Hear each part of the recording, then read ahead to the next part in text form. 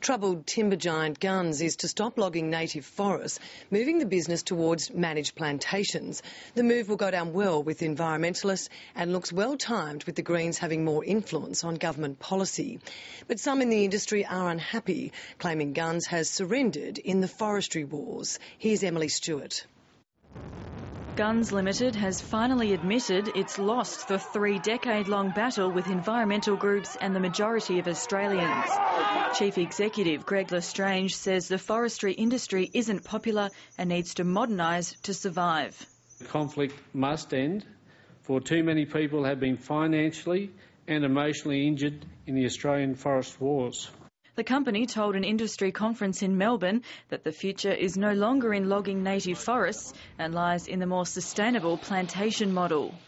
And for Gunns, the future includes the controversial $2.3 billion Bell Bay pulp mill in Tasmania. But instead of fighting, the timber giant now wants to work with environmental groups. With the company moving to a more environmentally friendly model, it's no longer concerned about the potential power of the Greens. The opportunity is there to work with the NGOs to establish a sustainable framework that will move us from conflict to resolution and then promotion.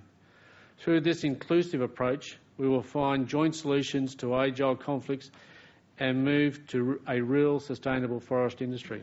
In fact, most of the industry believes a bigger role in government will moderate the views of the Greens. It's welcome to the real world for the Greens, like all of us. We've got to realise that when a decision's made, you've got to balance it out, and that's what they're faced with. So hopefully, rather than these off-the-wall policies that they have, we're going to see some real politics. Gunns is confident about the future of the industry, despite 6 managed investment schemes falling over in the past 2 years, including Wilmot Forest this week. It's a different product, different opportunity.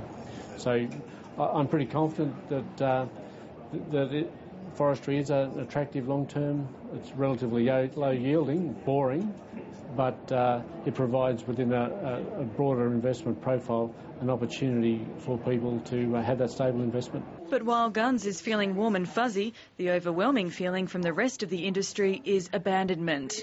As the company outlined its future business plan, you could cut the atmosphere with a knife. It's public pressure, it's this perception, you've got to get out of native forestry, that's what they want. And look, they're a company, they've got to make business decisions what suits them, but unfortunately the fallout damage from that is timber communities, is people, and that's never a good thing for anybody. It does cause enormous concern at the way in which they're going about this process, which will injure a lot of other smaller sawmillers and industry players, and Gunns don't appear to be having much regard for that.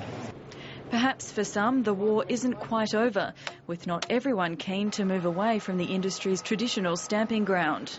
You can't just keep giving ground. I think all the science is there. We've given ground over the years.